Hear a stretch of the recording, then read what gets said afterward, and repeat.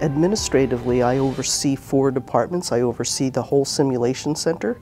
I oversee the departments of primary care, specialty medicine, and osteopathic principles and practices. So an explanation of OMM and what it can be is actually the use of your hands and how your hands, your mind, and your heart all come together in patient care when you're listening to somebody, where you're investigating what might be happening, what's influencing their certain condition, whether it's a social event or an interaction with their family members, whether it's a history that comes and predates them in utero.